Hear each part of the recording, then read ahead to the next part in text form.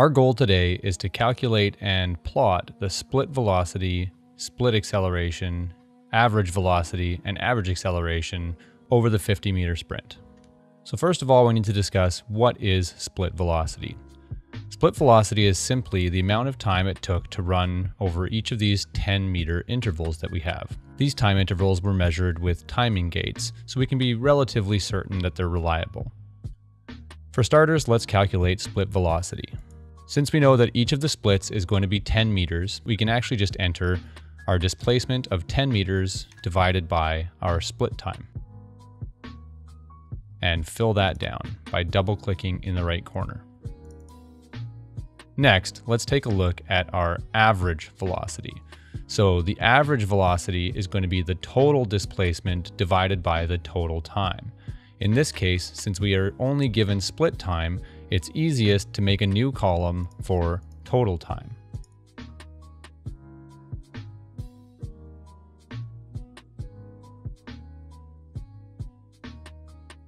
To calculate the total time, we can add each split time into a cumulative column. So here we'll add our starting point of 0 seconds plus our split time. And now when we fill down, we can see that it's actually adding the previous sum plus the new split time. We call this a cumulative sum. So if we want to compare and make sure that we're correct here, we can just sum these points and looks like we've done a good job. So now for average velocity, we're just going to divide the total displacement by the total time.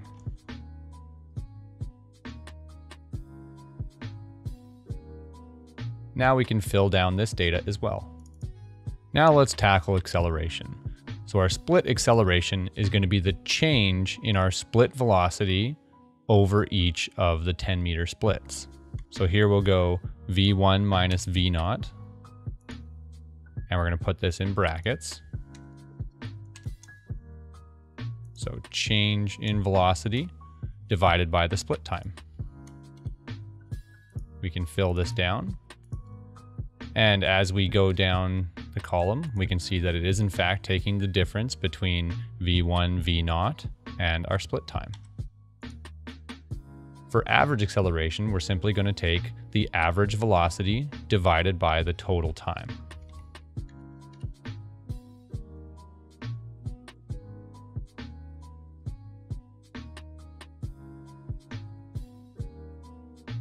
Next, let's make a graph. In this case, we're mostly going to be interested in graphing what happens over each distance. Let's look at our distance and our split velocity, as well as our average velocity at the same time. We can go up to Insert, and in this case, let's choose a smooth scatter.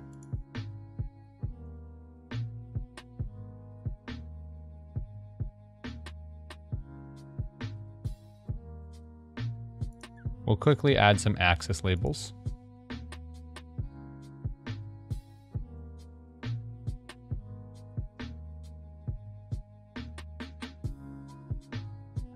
And let's do the same for acceleration.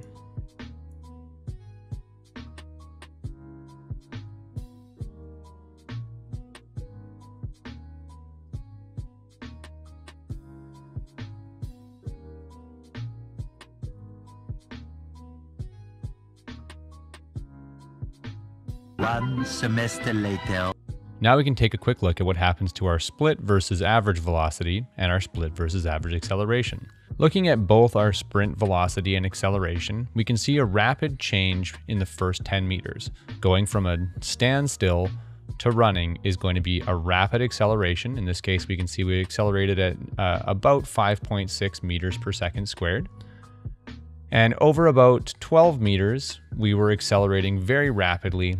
And then we started to accelerate a little more slowly. We still have a positive acceleration, but between 10 and 20 meters, we're only having a change in acceleration of about 0.43 meters per second squared.